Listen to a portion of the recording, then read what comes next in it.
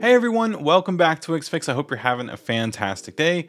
My name is Ryan, and in today's video, we are going to be discussing the differences between a homepage and a landing page. So if you are a brand new designer or maybe just a small business, if you search up the term landing page on Google, you might find images that just look like home pages. And although they look very similar, there are a few key differences between a homepage and a landing page and when you want to use them. Now I am going to show you some examples in just a couple minutes of exactly what I mean, but I'm going to cover 4 examples on what makes landing pages different. The first thing is home pages are typically an accumulation of your services or products or whatever you're offering on your website, whereas landing pages are a little bit more targeted to one thing. For example, if you have a design agency, your homepage might show your web design, your logo design, development, or yada yada yada, or any other services that you offer, but a landing page might be more targeted to one of those services. And this kind of leads me to my second point. Home pages are typically just the pages that your users land on when they enter your domain into their browser. So if you go to wixfix.com, you're going to land on my homepage. However, landing pages are typically used in email marketing, social media marketing, or even more so, paid advertisements. So if someone Googles web design agency, and maybe I put out some sort of paid advertisement for our web design service, then maybe an ad would pop up for that user that Googled it, and they would land on my web design service on my design agency website. And that page is going to specifically talk just about web design. It's not going to mention the logo design or development or any other services that my design agency offers.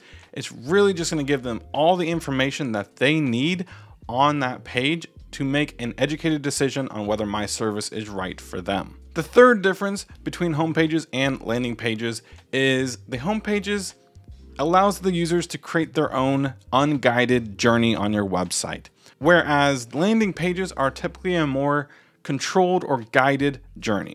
Now, if you've been watching my channel for a while and know in my previous web design videos, I kind of tell you guys to make sure that every page leads your users down some sort of journey.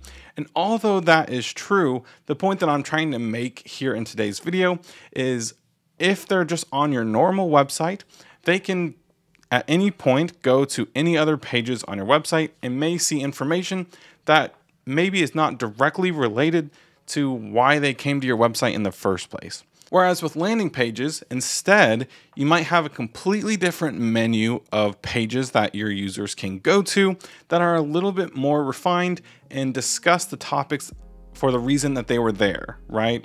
So if they're interested in web design, they might see blog posts about the web design, and they may not see blog posts for the development or logo design or other services, right? It's going to be a much more targeted journey for them. And the fourth difference that I see between home pages and landing pages is a lot of landing pages typically offer some sort of discount or deal for the user to claim.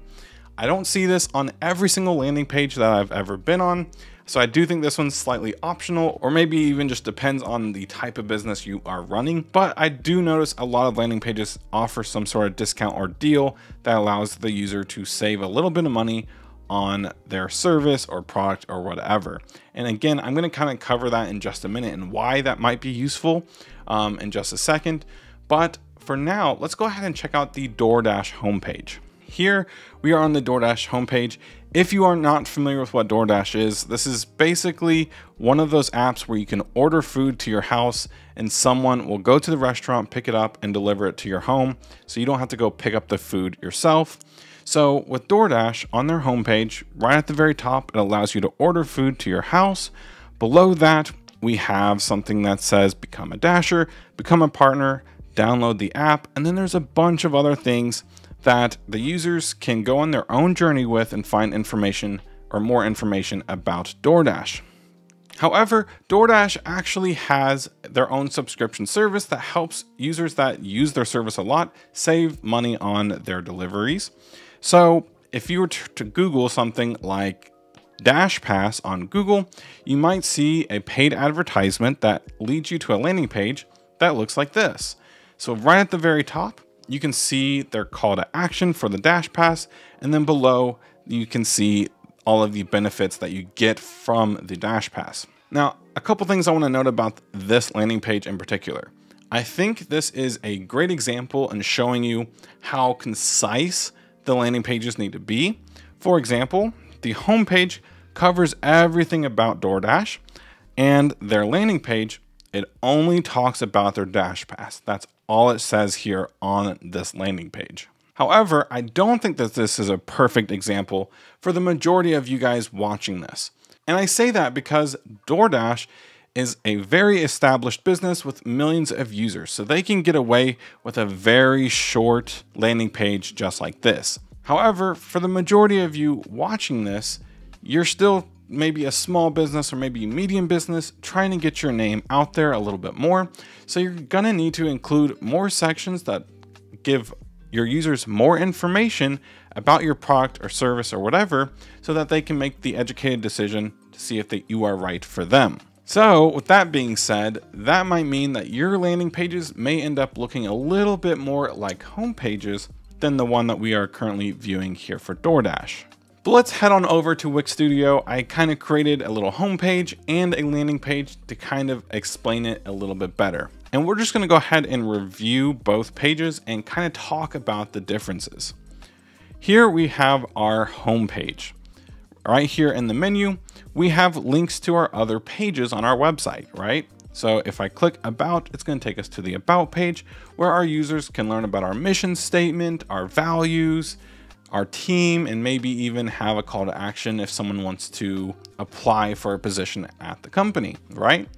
Very general About page stuff. They can even get linked to the services page or portfolio. And then our call to action is to just book a call if someone's interested in using one of our services, right? That's all that's in the header currently. Down below here, we have something that just says design agency, and we have a paragraph that kind of explains maybe a little bit more on who we design for or why they should choose us, something like that. Down below the hero section, we have a list of our services. So we offer web design, logo design, and development. Below that, we have an about section. And if the user presses learn more, it can potentially take them to the about page, right? Then below that, we have our latest projects. So here we can display our logo design projects, our web design projects, our development projects. And even below that, we have our reviews or testimonials, which again showcases logo design, web design, and even development testimonials, right? Down below that, we have like a very general call to action. See how we can help you today, book a call. And then we have our footer, which includes links to our other pages. So this is a really good example of a homepage because again, it's an accumulation of our main offerings. It gives them a way to check out our work, see reviews for our work, and allows them to go on their own unguided journey across our website. And if they're interested, they can of course book a call here or go down to our call to action and book a call there. It's a very, very simple homepage. However, if we do an email marketing campaign or social media campaign or even some paid advertisement campaign, let's say someone Google's web design agency, then we might want to lead them to our web design landing page. And there's going to be a few things that you will notice right off the bat. And we're going to cover everything here. But the first thing I want to mention is our menu here has changed. We don't have the about page, services, and portfolio. Instead, we have process, about, work, and review. And in fact, these links are not to pages, they're actually linked to anchors on the page. So again, this is a very guided journey. Also over here for our button, it doesn't just say book now, it says get 10% off today, right? So we're allowing our users to claim a discount or deal if they book with our services. And then for the hero section, you'll notice it doesn't say design agency, it says web design here. And instead of a paragraph here, it actually just has a form that says claim your 10% off. So that way your users can claim the discount or deal before they may think it expires. You might even have like a little like something right here or somewhere on this page that says this deal is active for a certain amount of time. I've seen that on landing pages, but if it's not an actual temporary deal, then I wouldn't do that. If it's not a deal that will actually expire, I don't recommend doing that, because it just makes you, if they come back to your website later on and they see the same deal and it says, like, you know, it just doesn't look, or doesn't put your company in the best light. So if it's an actual deal or limited time deal, then I would put like a countdown or let them know it expires on this specific date. But if it doesn't actually expire, don't put the expiration date. But you can say claim 10% off and allow them to book from this page. If we scroll down on the home page, we had a list of our services, but because we're not talking about our other services here on the web design page, we're only going to be talking about web design. Instead of services, we have our process. So I have 3 parts of a process for web design. You design, you build, and you launch. That's very general, but that is going to help users learn more about your process for the web design service. If we scroll down, we have another about section. However, on the home page, we had a button that said learn more, and that linked to the about page. However, for this specific call to action here, maybe this links to another hidden page on your website that talks more about how your team has helped other companies grow their businesses, or some sort of like case study or something that would be really good. If we continue to scroll down, we have our latest projects.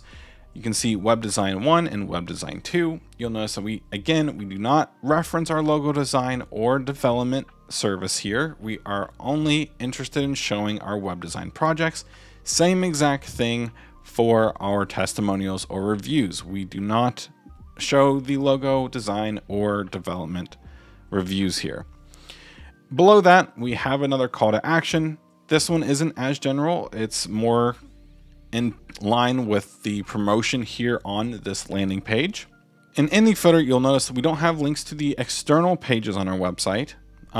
We have links to our social media, we have our phone, our address, and then we have another button to allow our users to get that discount. So this is a pretty decent example of a good landing page. And I kind of want to explain why you might want to use the discounts on your website. Again, this isn't applicable for every single business, but depending on your business, it might be beneficial for you. For example, if we go back over to DoorDash, if I was already a DoorDash user and I ordered from them a lot and I realized, hey, if I signed up for their subscription service, then maybe I would save a little bit of money from delivering food, right? So I might sign up, pay $10 a month and save money on my orders from then on, right?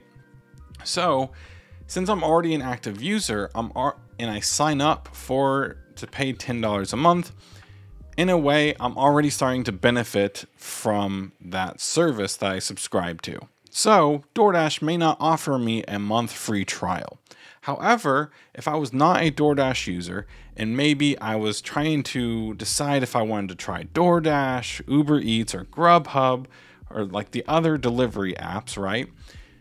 If I just started Googling around and I saw an ad for DoorDash Pass for 1 month free trial, then if I was to sign up for that experience that I have with DoorDash Pass may convert me over to a paying long-term customer. So having these discounts on your landing pages or deals that your users can accept on your landing pages will help potentially convert new users to paying customers. And that's typically why you will see on a lot of landing pages specific deals the users can accept. But that's basically gonna wrap it up for today's video. I hope this video helped explain the difference between home pages and landing pages. If you found this video very informational, please go ahead and give this video a like and subscribe to the channel for more Wick Studio content coming out really soon. Thank you all again, and I will see you on the next one.